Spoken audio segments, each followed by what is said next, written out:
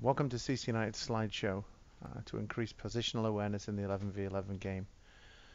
This slideshow will not only be a part of our player evaluations for 13-year-old players and older, as on day 2 of the tryouts they'll be trying out for a specific position, but it will improve our team's effectiveness as our players have a greater understanding of each player's role in both attack and defense. So this is about the zonal responsibilities of a central defender. We're going to look at one of the first responsibilities of them and positioning and how they're covering. So we are looking at 3, which is our left defender, and he is pressuring the ball and providing pressure on the ball. And we're working with our back line here, and as you can see, the central defender's taken a diagonal angle behind covering. Our second central defender is shifted over and covered, and our fullback is getting ready for transition out on that side. If you look at our central defenders, they've each moved across one zone with the team giving up the right defender's zone. Same on the opposite side as the ball is shifted across to the right side with the right defender applying pressure to the ball. 4, there's a central defender providing coverage and shifting across. 5 now shifting across and providing coverage for player number 4, and our fullback getting ready for that transition pass. So this is it where we take our 2 fullbacks out, and this is where we introduce the piston movement of our 2 central defenders, and they're each responsible for the zones centrally behind the midfielders. As you can see, 5 applying pressure on the ball, 4 providing that coverage when the play switches on the other side. 5 and 4 interchanging, 1 step, 1 covering. And as you can see here, that 2 is about to pressure the ball. They're providing that coverage for him, and there's the balancing play. When we add the opponents, one of the things that we need to identify as central defenders is who actually do they cover. Each of the central defenders covers 3 people. So we're going to identify player number 4 here and see that he covers the right defender. He also covers the right central midfielder, and he also covers the left central defender. The ball is here. Obviously there's a player in there. The priority of a central defender when the ball shifts is to cover the zone. So as you can see, he's left his player, which is right in here, the striker, which 5 now is marking.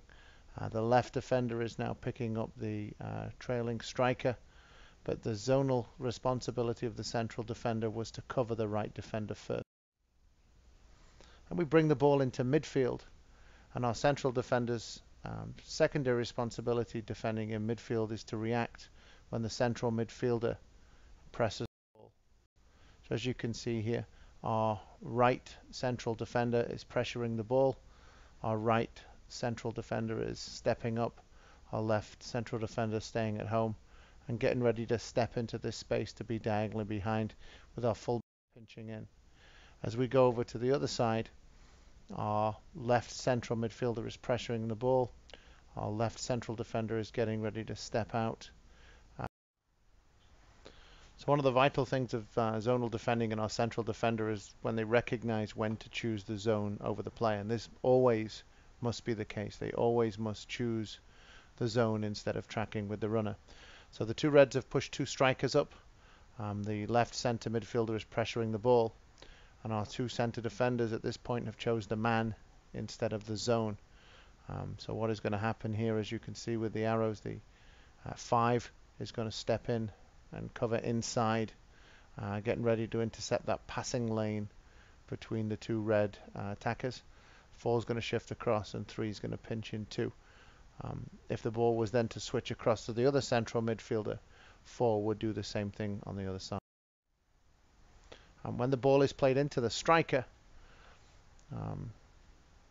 we remember our zone, and 4 steps to the ball because it's in 4 zone. 5 will swing across and cover.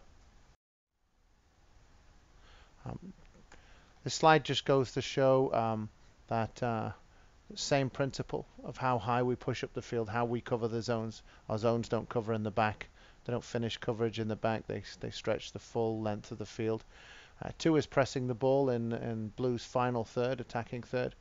4 is getting in a position to be second defender and covering. 5 is now becoming that right central defender.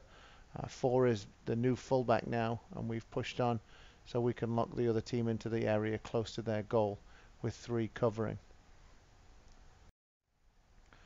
As the ball goes back central, our players shift back and get our shape, with 4 and 5 getting ready to cover in case the ball gets thrown into central players. If they had a back 4 and it went into a player in front of 9 and 10, and that would of course force 6 and 7 to shift, requiring 5 and 4 to shift with them. If it got played into a secondary area into midfield that required 6 to step, 4 would go, 5 would cover. But the 2 areas here, if the goalkeeper chooses to punt it, are the zones that the player must be ready to be responsible for. One of the trickiest areas is the area between the defenders and the goalkeepers. If the goalkeeper just does choose to step and is in a better position, the goalkeeper rules on that one and the central defender steps aside. So just some final thoughts on your positions. Just making sure that as a central defender you understand the people you're covering.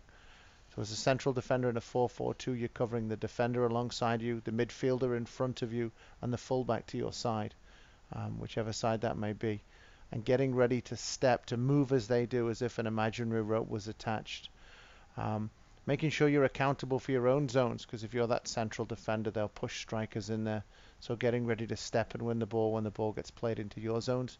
And then when the ball gets played to the opposing wide midfielder and our fullback steps, making sure we get numerical advantage in that wide channel. And if the ball gets played back inside, stepping into that central area, making 2v1 in a central midfield area, so the other team has to play away. And the final part is just being aware of our attacking space that we concede behind the back line, and then preparation to step and attack the ball if it gets played in front of the back line from punts and goal kicks.